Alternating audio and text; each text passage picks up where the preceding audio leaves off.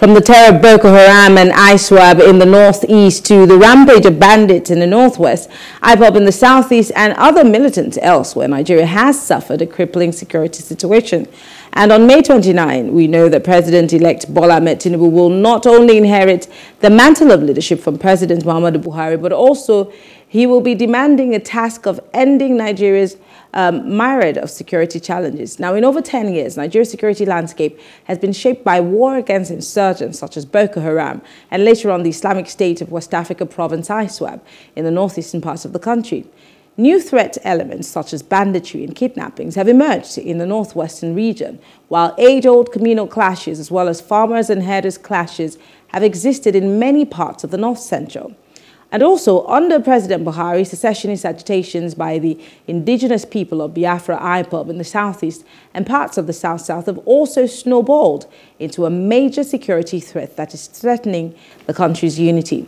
Joining us once again to discuss this is Chief Darlinghtyn Momoh Umoru. He is a former consultant to the Presidential Committee on Small Arms and Light Weapons, PRESCOM. Thank you so much, Chief Darlinghtyn, for joining us again today to continue this conversation. My pleasure.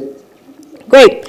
Let's talk about the major issue now that Nigeria is having to deal with. Like I said yesterday, we've heard all kinds of tough talking, declaring areas no-fly zones and saying we want to put an end to. In fact, the Buhari administration has continuously held on tightly to the statement that Boko Haram has been technically defeated.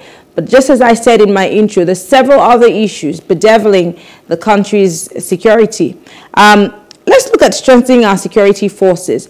Several millions, if not trillions of naira is earmarked to fight security, not to talk of security votes that are never made open, and so nobody can account for it. How well has the Buhari administration dealt with strengthening our security forces? My first guest was talking about increasing the number of soldiers because this is what the president-elect thinks that will be the solution to the problem. But is that the only way that we can deal with our security situation in the country? Apparently not. There's no way you want to say that increasing personnel will end insecurity in Nigeria. Insecurity in Nigeria has a widespread as it is today. Of course, you are aware that the level of insecurity in Nigeria differs. What you find in the northeast is not the same thing you find in the northwest. It's not also the same thing you find in the north central. And then it's not what you find in the south, like the southeast, the south-south, and the southwest. And so apparently one solution cannot bring to an end the entire level of insecurity Nigeria is currently suffering from. But be that as it may, the basic problem, like I started with yesterday, is the issue of the proliferation of small arms and light weapons. You know, the amount of illicit firearms circulating in the country, particularly in the hands of the non-state actors, is the biggest problem we have.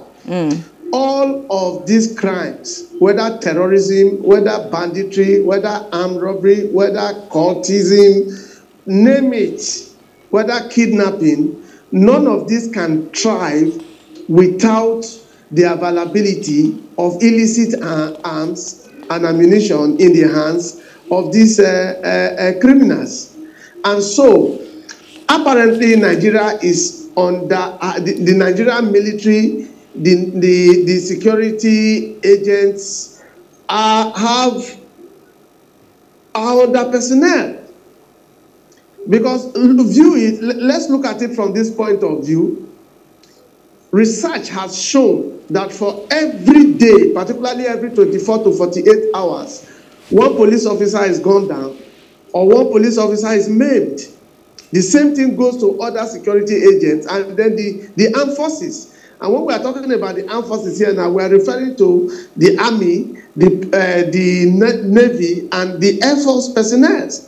Some of them are permanently stationed in the northeast or well at the theater of war. Many of them don't come back. You've seen stories at the time. The situation is better now. Before the marching order given by President Buhari in about October last year, what we used to experience on a daily basis was bombings, killings of whether security agents or the military or even the civilians who are not even armed. Mm-hmm. But again, going by the UN resolution, Nigeria is under-policed. Nigeria, the military, of course, has a primary responsibility to defend the territorial integrity of Nigeria. Theirs are not civil cases. So those they are combating today are terrorists in whatever guise, in whatever phase. You have them drafted to the northeast, you have them drafted to the northwest, you have them drafted to the north central, you have them drafted to the southeast, you have them drafted to the south-south, you have them drafted to the southwest. Election matters, you bring in the military. Intracommunal issues, you bring in the military. Intercommunal issues, you bring in the military. Tribal conflicts, you bring in the military. Religious conflicts, you bring in the military. And so how can you have... But why do you think that that's the case? Because you see, we know the difference, especially the fact that we have a sitting president who's a military leader, who was a former military, president, who knows the difference between policing and, the job of the military. But why do you think that the military has now been taking over the job of policing within the country as opposed to protecting our borders? Why do you think that that's holding sway? Two factors. I'll give you two factors, for instance. Number one, Nigeria is under-policed. Even the Nigerian police as it is today cannot give you an exact figure of the numerical population of the Nigerian police. It's all about guesswork. They'll tell you 35,000.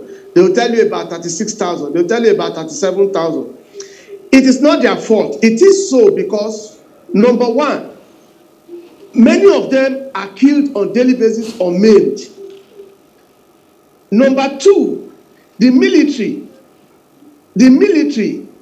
are even those who train the police. They have special training. They are trained. The military is trained far ahead of the Nigerian police.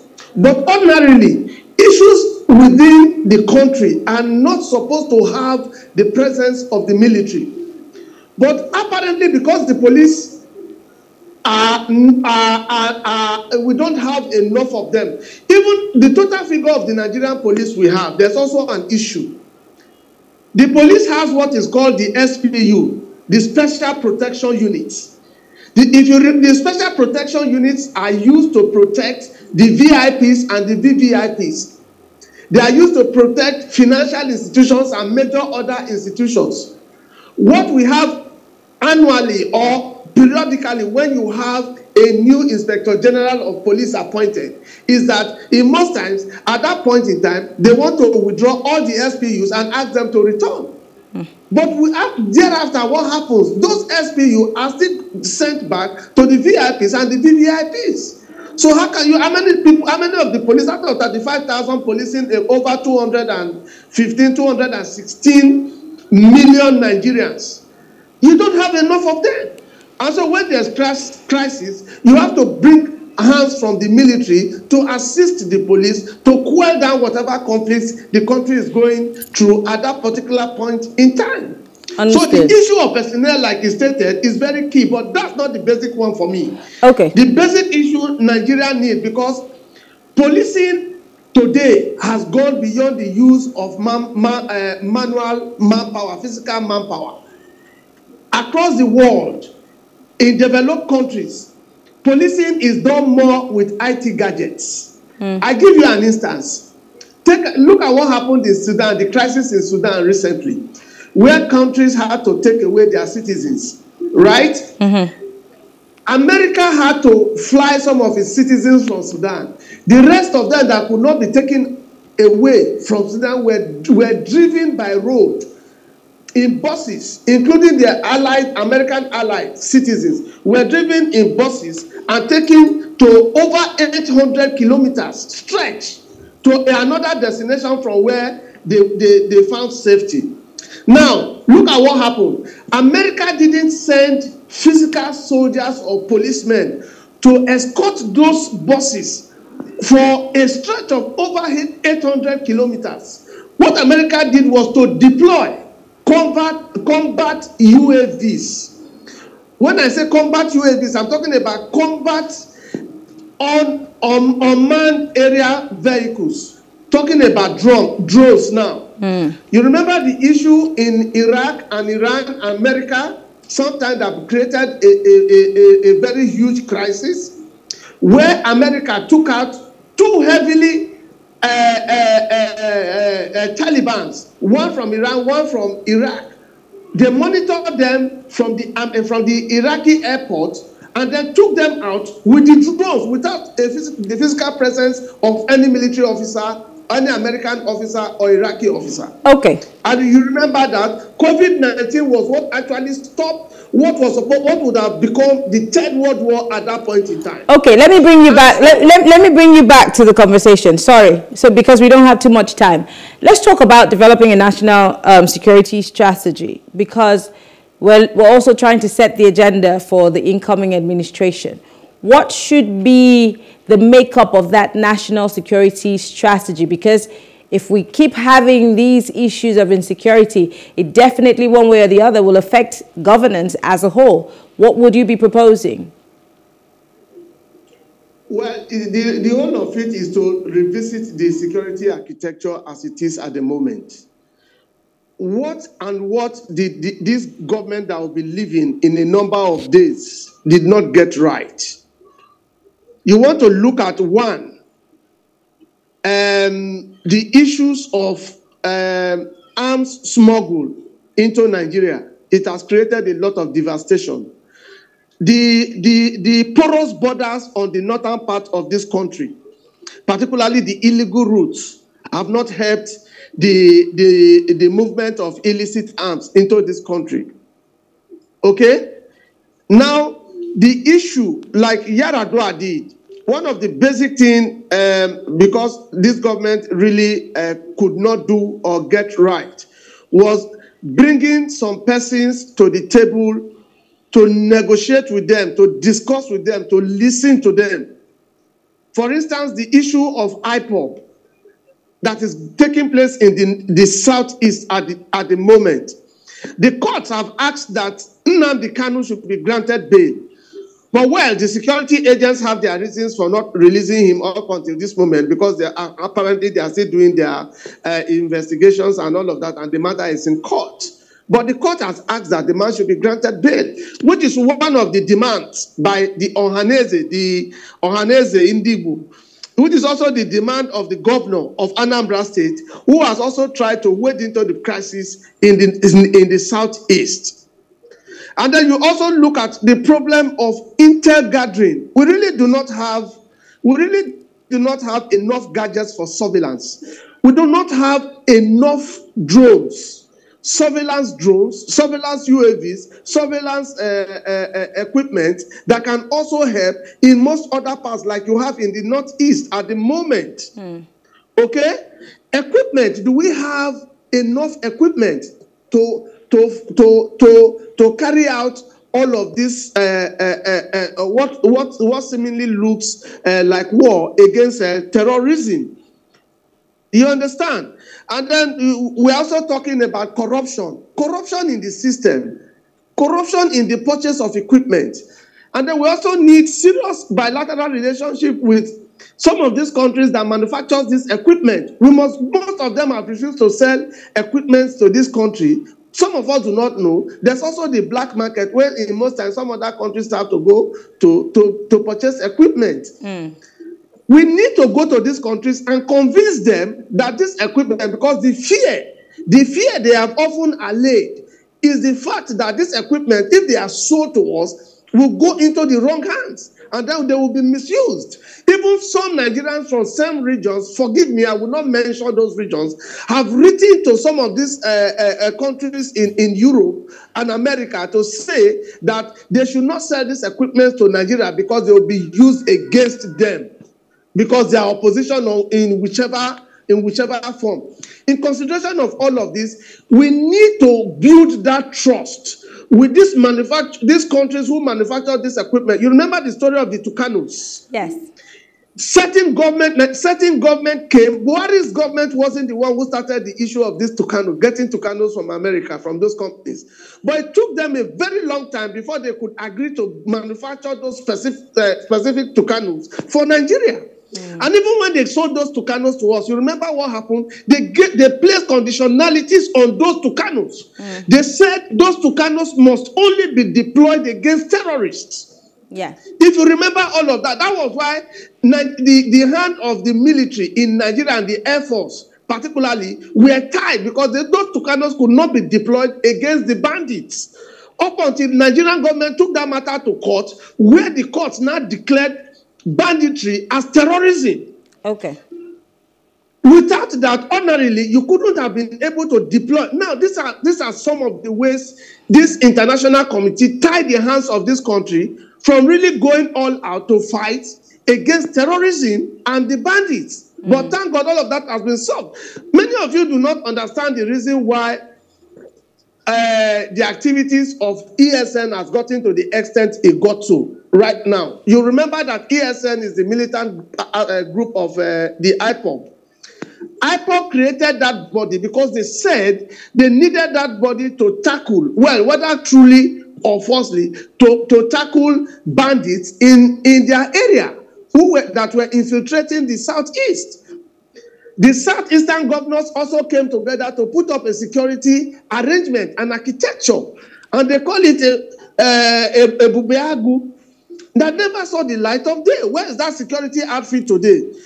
Now, in Nigeria, what you find in different places are things that look like regional security bodies put together by certain regions in the country. If you come to the southwest, you have a regional security body. That is because these bodies are created either because the people or this government do not really have full trust on our security agents and the military that are doing very well, or because that they want to also assist with this regional security outfits. All right, in closing, because we have just one or 2 minutes, many trusted President Buhari, knowing that he was a former military leader, to deal decisively with the issue of insecurity, being that he also campaigned saying that he was going to put an end to it. So what are the chances that a Bola Ahmed Tinubu is cut out to deal with this insecurity if his predecessor was even unable to deal with it? In closing. Well, if you ask me, I think Bola Ahmed Tinubu is a Nigerian and has lived in Nigeria and has seen the level insecurity go to in Nigeria. In his campaign, he talked about rejigging the security architecture. I will take you back to what he did in terms of managing security in Lagos when he was governor of Lagos State.